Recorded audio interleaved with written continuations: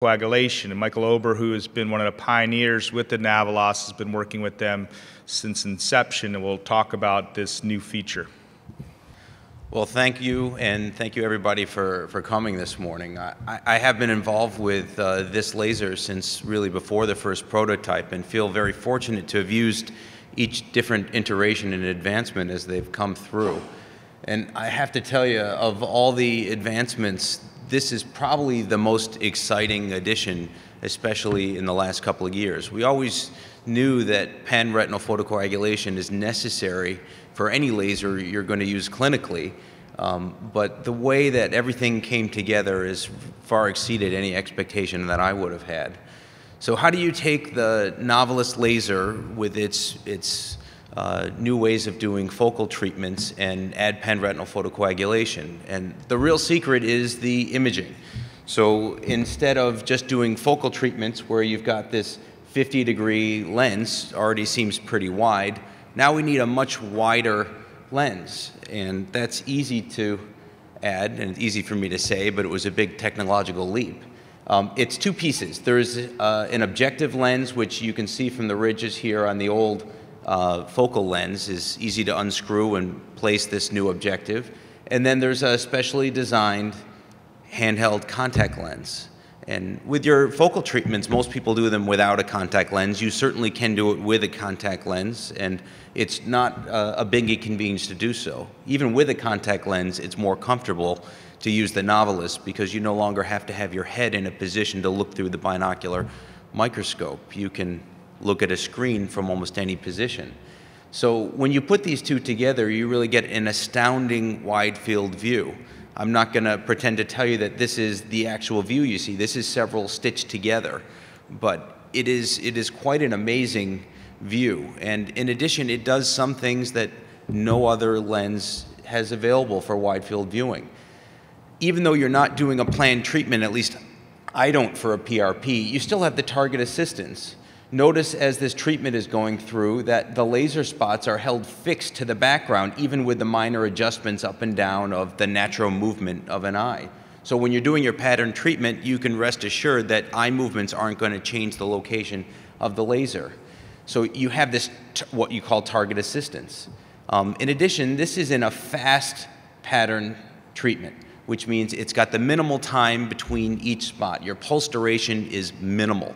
And this is very similar to what you see with the other pattern standard lasers, except we now have the ability to track this to the background retina.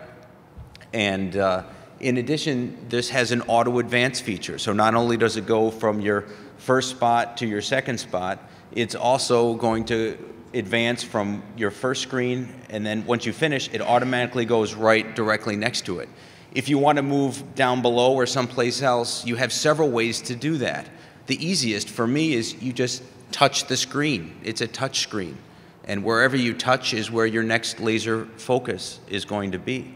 When you're finished, instead of making a little drawing and putting some X's on it, you have an actual photograph with circles. You've got these blue circles, tells you exactly where you fired the laser before. So when you complete a treatment, you can add more later. You'll also notice that the focus, posterior and peripheral, is essentially equal. You no longer have that power differential that you used to have, and you have a much more uniform uptake for each of these treatments. So that's something you can see here. Take a look. If you're using the fast pattern scanner, you don't always have to use the tracking function. You can turn that on and off based on the adjustments of the features. But look at this pattern of laser scars here. And notice in the lasers that from posterior to peripheral, you have about the same uptake. I would almost challenge you to try and do that with a conventional laser. We all know it takes less power to fire peripherally than it does posteriorly, and you're constantly doing an adjustment of power, but not with the Navilas. With its scanning slit imaging, it tends to give you a very uniform uptake. In addition, it goes very well through vitreous hemorrhage. And you'll see from the different ways that you can image, you can actually see through hemorrhage much better with this than you can with a conventional treatment. So the video I showed you before was using a color light illumination.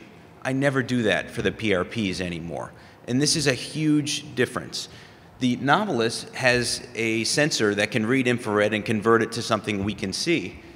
Well, this background, what you're seeing is in infrared. The patient does not sense infrared. And this is the greatest source of improved comfort with a Navilas compared to traditional treatment.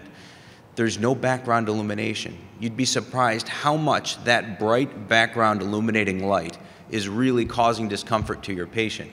Whereas when you do it without, this is much more pleasant. There's a lot less pain associated. And you've got automatic pre-positioning, so you can get through your laser at a much faster pace. You want to move to a different area, you no longer have to move your slit lamp or use your joystick. You just tap the screen where you want to start and it'll auto-advance. You've got all the functionality you do with a conventional laser. You can change the power, the pulse duration, the spot size.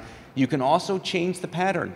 You could do 5x5, 4x4, 3x3, or do individual spots. This is an add-in, fill-in PRP in the periphery, where there's other conventional laser done more posteriorly. Sometimes you want to just do individual spots. You can move it around on the joystick or touch the screen. Very easy to go from one place to another. So in summary, the new wide-field Navilas treatment for PRP gives a very large static view. It's easy to move to all 4 quadrants. It's almost seamless. You can use your single spot or any adjusted pattern that you wish.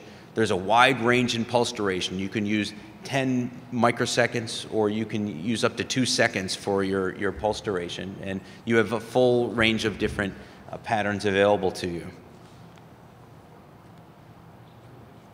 In addition, this infrared mode treatment, I would argue, is one of the best parts about it. I have many patients that have been treated both on conventional laser and on the Navilas, and some of them won't go back to conventional treatment. That background illumination is a great source of discomfort, and when you eliminate it, it's much more comfortable. Infrared also allows you to image through hemorrhage much better than you can see with a white light.